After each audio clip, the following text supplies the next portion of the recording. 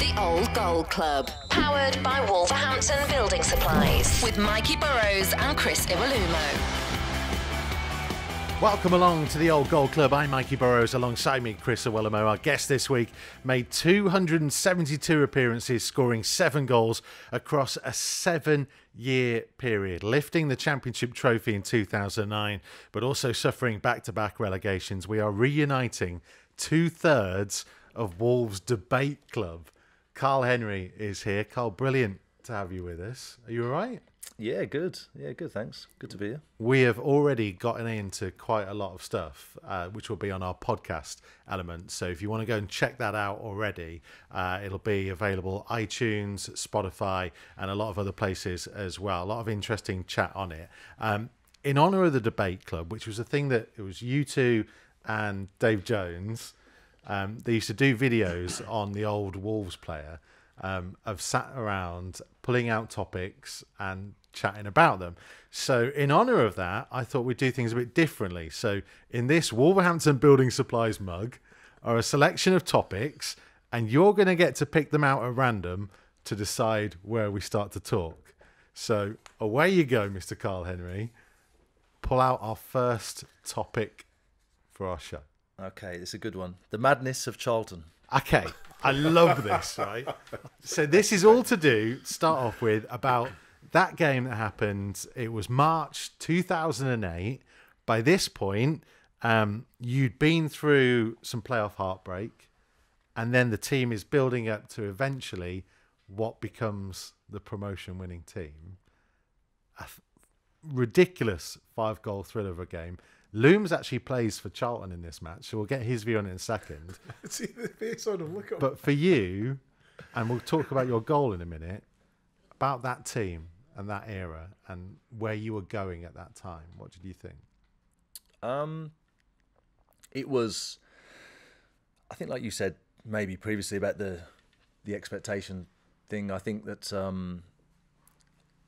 the time Mick took over the club that had maybe underachieved under the previous manager and the previous set of players. They were not they hadn't produced maybe what they were expected to, and it was a rebuild job for Mick McCarthy. So he came in and brought in some fresh faces, signed players that for barely anything, on a shoestring. He put a squad together, and for me, I came in on trial actually. Don't know if you know this, but I came in, my agent brought a player to the club, Jay Bothroyd, who signed. I was at Stoke at the time. I wanted to leave. I was under 24. I wasn't really a regular, and it got to the point where I wanted to leave and try and pursue something different, try and carve out my own career. And I'd actually agreed a deal at Queen's Park Rangers. And then Mick came in and said he'd have a look at me. It was under the rules you were allowed to go on trial at other clubs. Stoke wouldn't release my registration. They didn't want me to leave, but it would have to go to a tribunal if I left. And anyway, I came here. Mick said, we've got a game on the pitch next week, or on Saturday. I think this was like the Thursday. He said, come and play the game, and we'll go from there and get you in for a week of training. And anyway, I got off the phone. I rang my old man and said, yeah, they've got a game on the pitch. I assumed it was a training game, 11v11 on the pitch. And my old man said it's Steve Paul's 20th year anniversary. It's got to be a full house. And anyway, it was a huge game, full house here. And anyway, that was a phenomenal moment. I came in and he said, Mick said, look, you'll play second half. You play 45 minutes.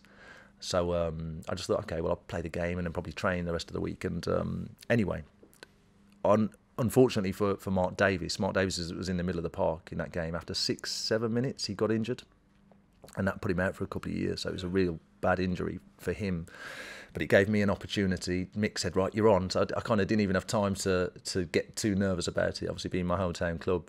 And the way it was, I had so many people at the game as well. Anyway, got on after 6-7 minutes and had the game of my life. And he offered me a deal. After the game. So obviously local boy, the quality you've got. And I remember when I first came into Stoke and I seen that when you were training, the quality that you had. Why not Wolves? Why did you start at Stoke? Surely that opportunity would have came up with the quality that you've got. I was approached by Wolves when I think I was about 13 or 14, I think I was. And I'd already signed for Stoke. I'd been there. I'd been at Stoke from the age of 11. I signed a 5-year deal when I was 14 there. So they wanted to tie me up at the time.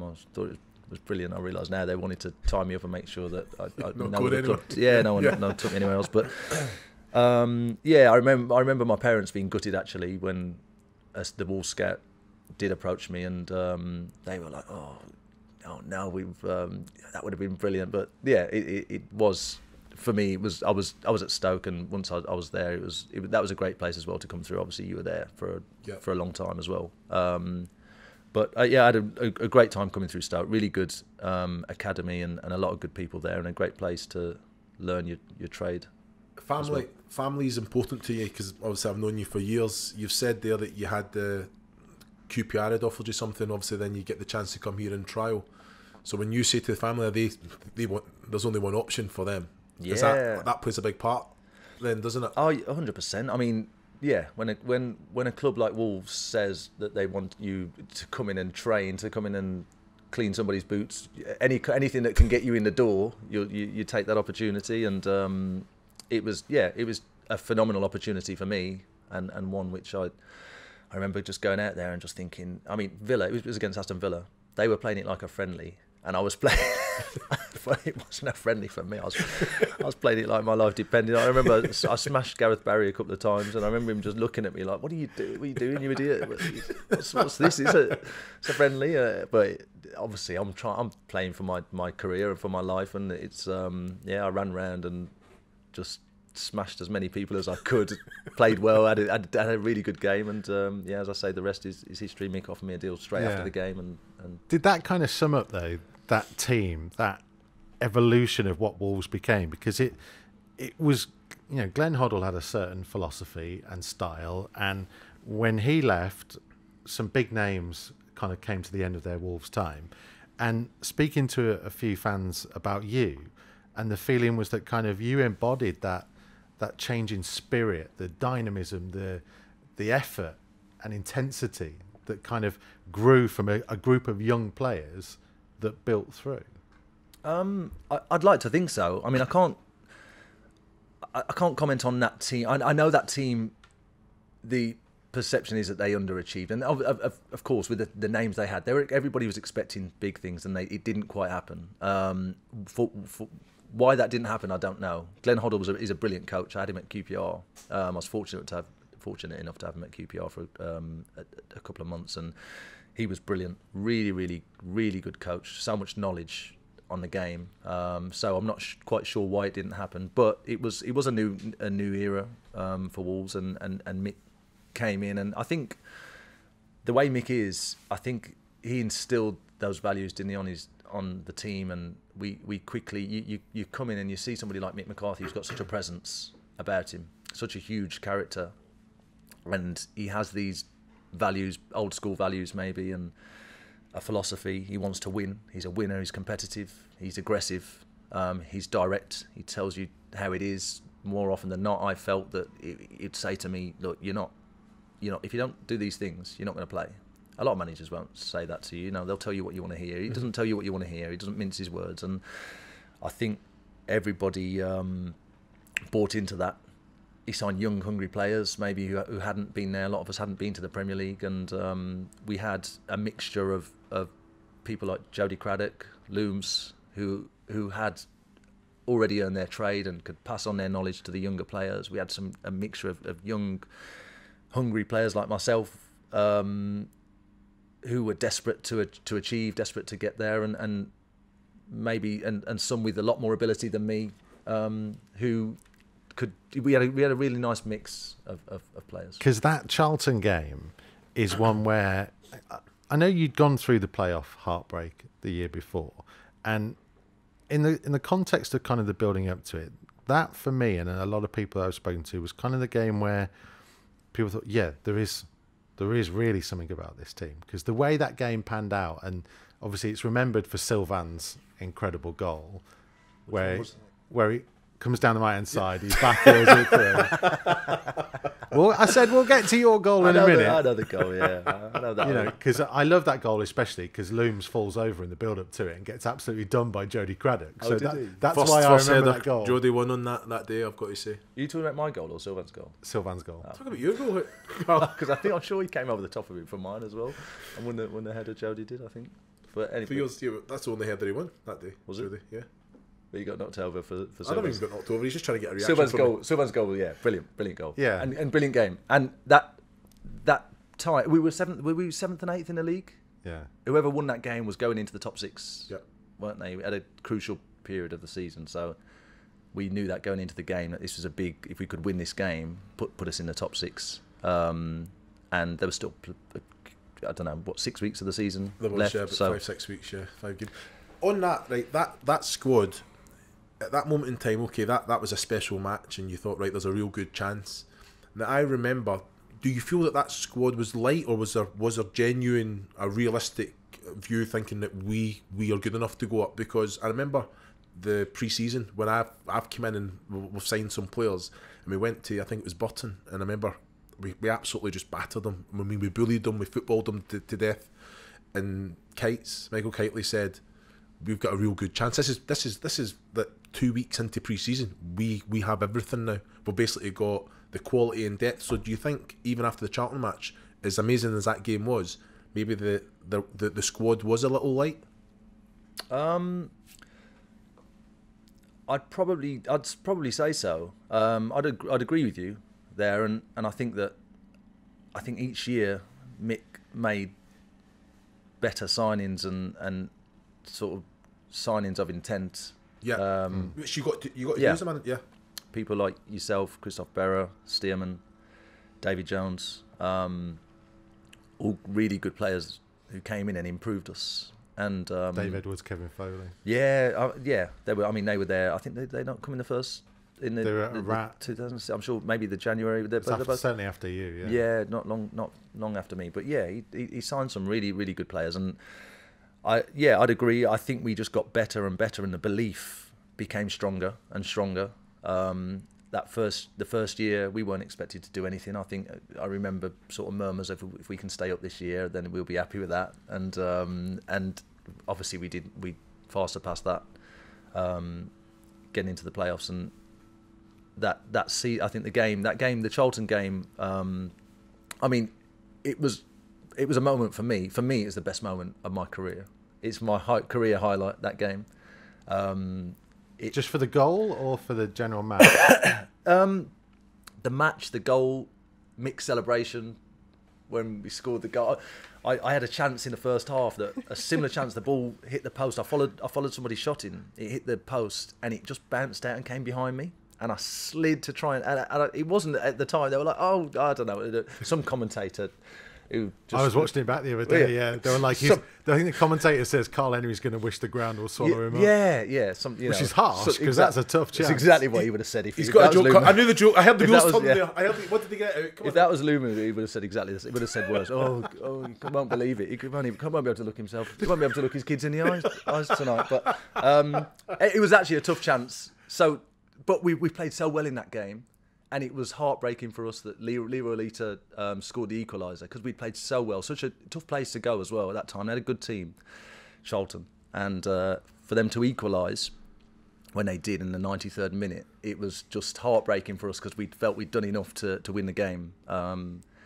So to go at the other end and score the winner in the fashion that we did was that for the goal, the moment it put us in the top 6. It was a huge moment. For us, for me, and yeah, certainly. Okay. I look back on all. We're gonna come to that goal in a minute. We've got to move on because we're going to fast run out of time. So, draw us another topic from our Wolverhampton Building Supplies mug. The hometown boy. The hometown boy. So a lot of this we've kind of covered from the chat from beforehand of you kind of starting your career at Stoke and then joining Wolves. One of the things that struck me though was the pride that you must have had at captaining your hometown club. How much did that mean to you?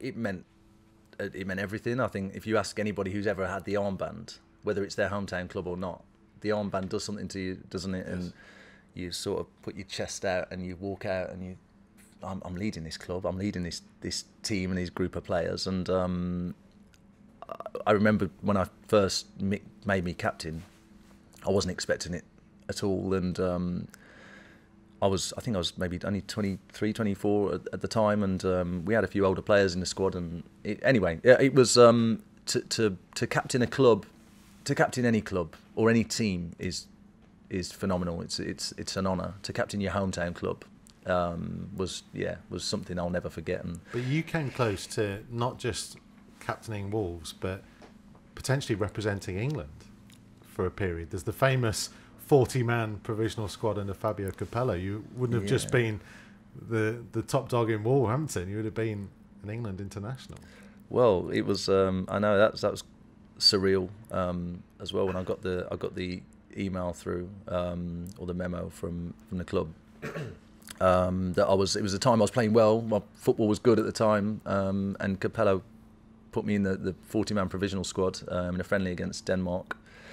Although the memo says Denmark, they missed the D off, so which was disappointing. But anyway, we. Were you genuinely surprised when Mick gave you the captain's armband, because you've always been a leader, I think, in your home life, in the dressing room, on the training. You kind of lead by example. You've always been opinionated. You've always got the best out of others. You said there that you put the armband on. It does make. I had the armband in your absence for the Blackpool game, and it does. I understand what you're saying there. But surely you wouldn't have been surprised, no matter that there was experienced players in the squad. Just going to take a captaincy out of the thing there. Okay. Looms is determined to come off this one. No Carry on. It was, I understand what you're saying. I know. I think when you're younger, at the time there was so much going on. For me, I'd left Stoke. That's all I'd known, really, and. To come to Wolves, I was focusing on my performances and becoming a first team player. There's a huge jump from being a young academy player to being a first team regular, and it's a huge jump. And you see a lot of really good players, a lot of talented players. They can't make it, can they? They cannot make that jump from talented young player with a load of potential to a first team player who's going to make a difference, going to take responsibility and going to help the team win. And that, for me, I'd had a period. I'd played games at Stoke, but I'd never had that responsibility. People weren't expecting me to change the game at Stoke, or weren't expecting me to be somebody who was going to take responsibility and and organise players around us. It hadn't been that. Coming to Wolves at the time that I did, it was a young squad, and maybe my leadership qualities shone through. In the environment that I was in, so to get the armband, it wasn't something I was expecting. When I did, it was a phenomenal experience and a great honour, one I look back on fondly. I just think it's with the captaincy as well. You know, I think we all hold Mick in high regard as well. But how, I guess, that the captain's armband was taken off you as well. I think we've got to touch on that. Now we understand football, when a manager's signing a player, the player has a bit of power. It's definitely something I believe Rodgers definitely said, if I'm coming, this needs to happen, and Mick should have that chat with you. Can you tell us more about that situation? Because I know I wasn't at the club, but we had that conversation on the phone at that time, and that was something that it cut you pretty deep, didn't it? Yeah, it did. Losing the armband. I'd been captain for a number of years. Good captain as well. Remember what you've done. Yeah, I'd like to think so, but yeah, people might think. For me, I was always a captain. I felt like I always tried to represent the players. I wasn't maybe necessarily the best manager's captain, and I think I can look back now and understand that. And Mick would often say to me, things like, "You need to work with me a bit more," as opposed to always working against me. And I always felt like I needed to represent the players, and if there were things wrong in the dressing room, I'd go up and say to Mick, "Look, Gaffer, this is happening. We need to address this. If this is not right, I would." So I'm sure at times I'll be a pain in the backside, and I've got no doubt that several of my managers will probably say the same, that I'm a pain in the backside. But it comes from a good place. It comes from me being a winner. I want things to be done correctly, and so Mick's reasoning for that with me, whether it was the case that it was part of Rodgers' contract, I don't know. I don't know that it was part of his deal or not. But Mick had said to me, "Look, I've said to you on a number of occasions, I need you to work with me as opposed to against me, and I don't feel you are, and that's the reason for it." So, what was the reaction to it all? Because there was a perception for those of us who weren't in the dressing room and weren't involved in it that it caused a big split, and that was part of the issue that then led to what happened after that. I don't know necessarily. A lot of the players said to me that they felt that was really harsh, and that I had been a good leader. Obviously, certain players will say that to you anyway. You know, whether players felt that or not, I don't necessarily know. I think players felt that I had been a good captain for them, and it's always difficult when you bring somebody in, anybody at all, even the best character in the world, you bring them in and make them captain. It's really tough because they've not been there. They don't know how things work. They don't know how the club works. I learned a lot from that. If I ever became manager, I would something I'd never do. I don't think I'd ever bring somebody in and make them captain instantly. I'm sure Mick feels the same. Now I don't know whether he'd do it again. I'm sure he feels. I've since spoken to Mick. I think he maybe feels the same, and that definitely was a change for us all that we all had to deal with, and it didn't end up working out. But I understand Mick's reasons for it, and I certainly learned a lot about myself and understood, and it certainly made me think differently as well towards my behaviour with managers, and just understanding where they're coming from. You know, as a player, you're focusing on you, and you're focusing on your team. You want to win games, yep. Even like you said about you as a pundit. You've got your job to do as a pundit. You've got, I've done some radio work now. And I'm that focused on what I've got to do. You're not thinking about the players. You're not worried about them. You just focus on your job, and Mick's the same. Mick's got his job to do. As a player, I'm not looking at what he's got going on. And I think as you get a bit older, you start to understand that. Well, the spin of that then, because you were captain, you really represented the players, and you done that job very well. That gets taken off you. Did that? What changed for you then as a pro coming in? I know you still got your job to do. Does that must be difficult? Yeah, it hurt. It hurt to lose the armband. Hurt, but I got on with it. I got on with it. I think I'm a good pro. I came in, trained hard. I love training. I've always worked hard, always trained hard, and I think I ended up having probably one of my better seasons, possibly my best season for Wolves actually. That year, although we got relegated from the Premier League, I had a really good season on a personal note. The captaincy thing, I sort of blocked it out and got on with my job. Because do you feel like did it contribute to how things started to happen, that maybe the group wasn't as united as maybe you'd been beforehand? Because as I say, when it came to the period just after you left and the whole Kenny came in and created that bomb squad, everyone in that bomb squad was perceived to be people involved that dated back to the whole Henry Johnson captaincy issue. Maybe that was the way it was perceived. From my point of view, I think the club wanted to go in a new direction, and there were certain players that they wanted at the club. Some, I think, was for financial reasons. Some maybe, I'm an influential character. I try and organise people. I talk to players. I care about the game, about training, and for whatever reason, Wolves didn't want me at that time, and they wanted to get rid of us, and they made life really difficult. And that was a period that was, that was for me to have been captain and been at the club. Not just for me, but a few of us, Wardy as well, who'd been there for a decent amount of time. Kevin Doyle, who else was Kevin Foley in that group? I think Kev Foley was in the group. So there was some good lads in that group, and certainly to be in the bomb squad at the time. I'll tell you what was Kenny Jackett came in on his first day. We had a meeting as a group, and we had a meeting. Then he said at the end of his meeting, it was a 10-minute meeting, he said, right, can I speak to these 6 players? I was one of them. Me, Roger Johnson, Jamie O'Hara, Stephen Ward, Kevin Foley, Kevin Doyle. And he spoke to each one of us and said, "You're not in my plans.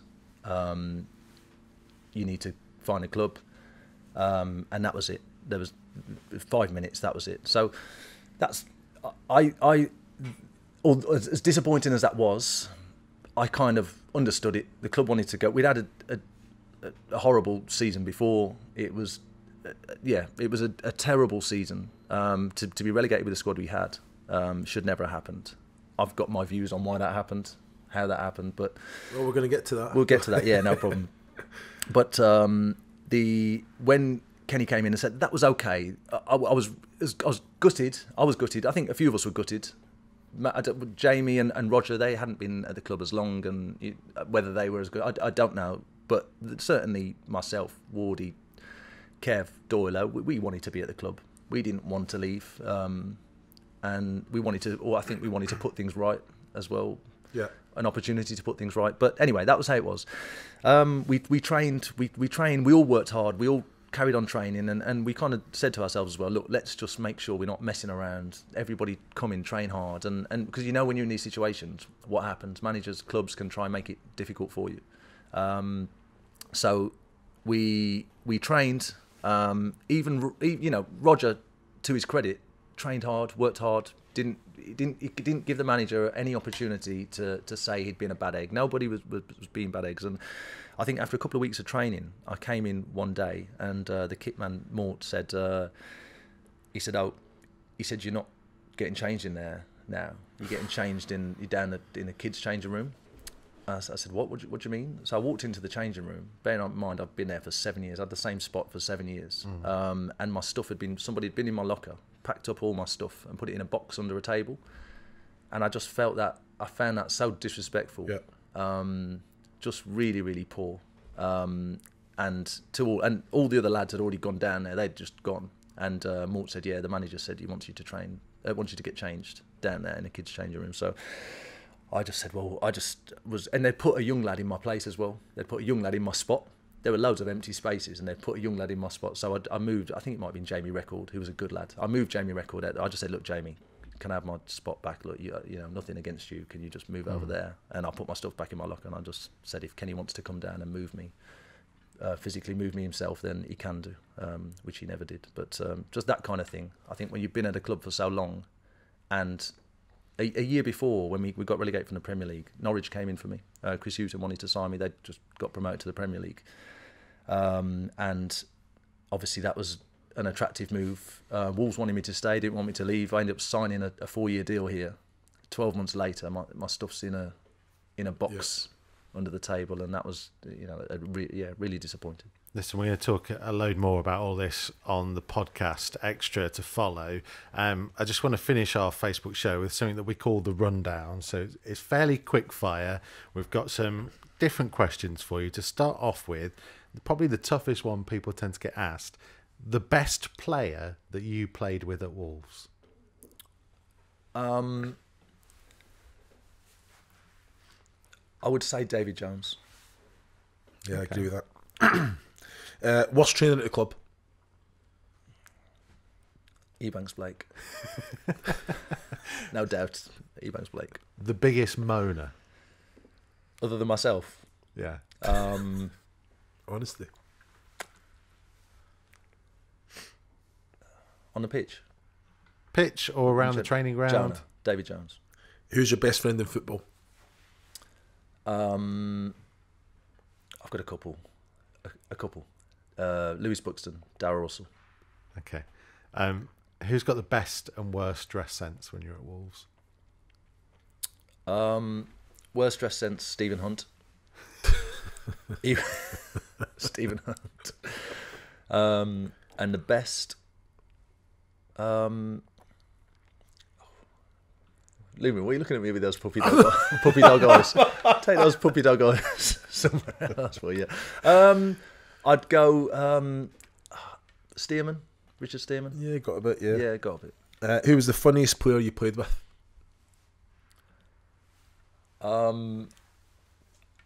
Marcus Hall. at Stoke City. He was the left back. At Wolves. At Wolves. He didn't say at Wolves. Yeah, he said It's a Bloody Wolves podcast, mate. I thought it was ever in my career. Funniest player I played with at Wolves. Oh God, you're killing me. You could have given me the heads up on these. This is why it's good, because He was you've the got funniest player. He was funny. He was funny, Looms. Help me out here. I put Stacky in. When Stacky came in, he was an absolute lunatic, wasn't he? But Funny if you liked. Being tucked up. Being tucked up at every game you played, but no. He was funny. He was funny. I think Kevin Foley had his way about him, but there's for a very different reasons. There's a few. Yeah, Kev Foley. Okay, final one just before we wrap up our Facebook show, and we'll do the rest on our podcast extra. What was your proudest moment at Wolves?